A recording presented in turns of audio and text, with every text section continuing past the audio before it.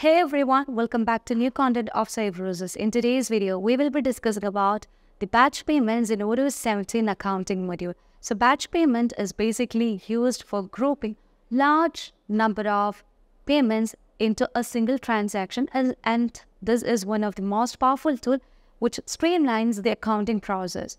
So when you want to group a large number of customer invoices and vendor bills, you can simply manage it with the batch payments in Odoo 17 accounting module. So there are two primary batch payments in Odoo 17. That is the inbound batch payment as well as the outbound batch payment.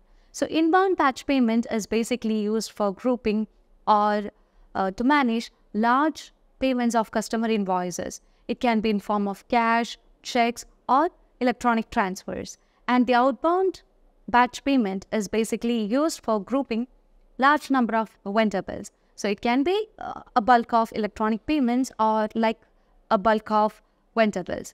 So would you like to know how this is set up in Odoo 17 accounting module? So kindly watch the video to know more regarding what is batch payment in Odoo 17 accounting module. To manage with the batch payment, let's dive into the accounting module, and under the configuration settings, we just need to enable this feature first.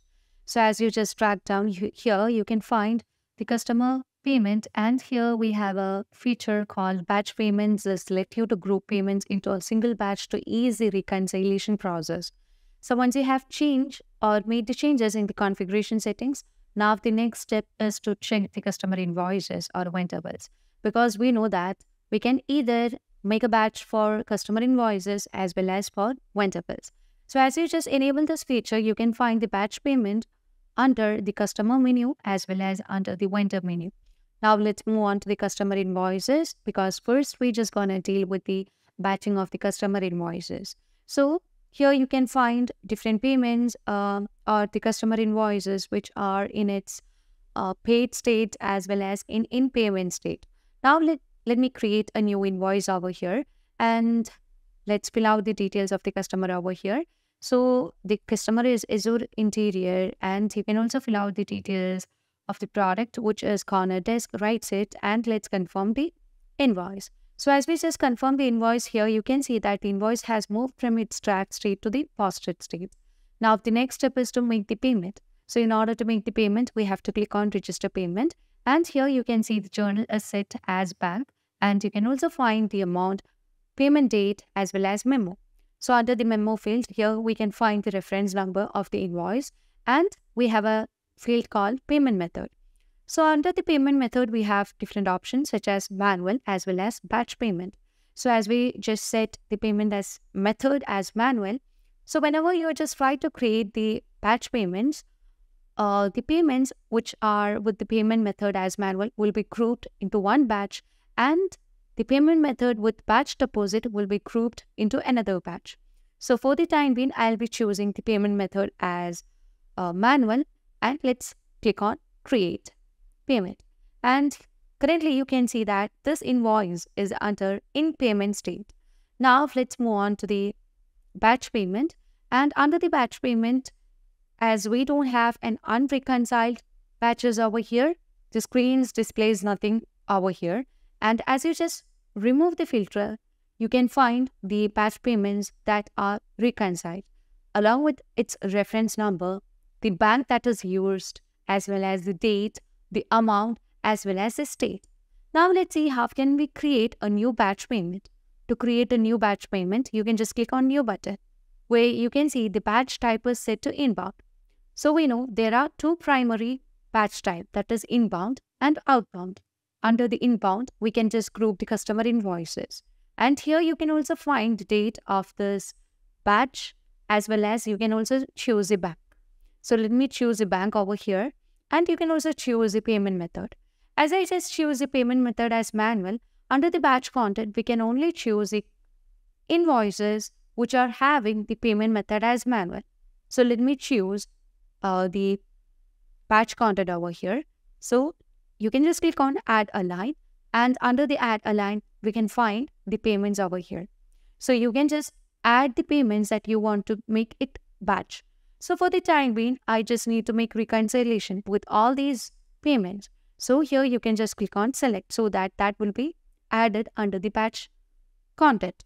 Now here you can see the total amount is displayed over here as 377.40. As you just save this customer batch payments, the reference number will be auto-populated under the reference field. Now we just need to consider this reference number so that we can just make the reconciliation process, because under the creation of the bank statement, we just need to set the label. So under that field, we will be setting the reference number as the label. And now we just need to send this customer batch payment into the bank. So in order to do so, you can just click on validate button. And here you can see that this batch has moved from its new state into send state. Now let's see how can we just manage with the reconciliation process. Now to manage with the reconciliation process, you can just move on to the dashboard, and under that you can find the bank. You choose the bank and we just need to create a statement in order to do the reconciliation. So let me create a new statement over here to do the transaction, and here you can find the date over here, as well as you can also set the label, and we can also set the amount over here. So here we can also find the batch payments that is created. So under the batch payment, here you can see the reference number along with its amount and all. So let's create the statement for this. So here the amount is set to 377.40, and you can also set the label. So here we have to set the label as the reference number of the batch. Later on you can save and close this. Now as we just need to make the reconciliation process, you can just choose a statement and choose the batch over here. So here you can see we can just do the reconciliation. To manage with the reconciliation process, you can just click on validate button. So that currently it's reconciled. And now let's move on to the customer batch payments, and here you can see that we have successfully reconciled the batch. So as you just remove the filter, you can see that this batch has moved into reconciled state. And under the customer invoices, you would be able to find that it has moved to the paid state. Now still we have a few invoices which are in payment state. Now let's again batch those customer invoices and make reconciliation process. In order to do so, you can just move on to the customer menu and choose batch payments. And let's click on new again, and we can just set the bank over here. And let me choose a batch content. So here you can see the batch contents, no records are found over here. And because the payment method is set to manual, so we can just set the payment method as batch deposit. And as you just set the payment method as batch deposit and click on add a line, you can see the payments which are having the payment method as batch deposit. So you know a batch will have multiple payments, so you can just choose these multiple payments in order to complete the reconciliation process. So let me select all these payments in order to make it as a batch, and let me save this. So once I have saved this, the next step is to consider the reference number. So I'll be considering that reference number over here, and let's send this customer batch into the bank. So you can just click on validate button, and currently it's been moved from the new state into the send state. Now we can just consider the same step in order to do the reconciliation process. You can just move on to the batch, into the bank, and we just need to consider the batch over here.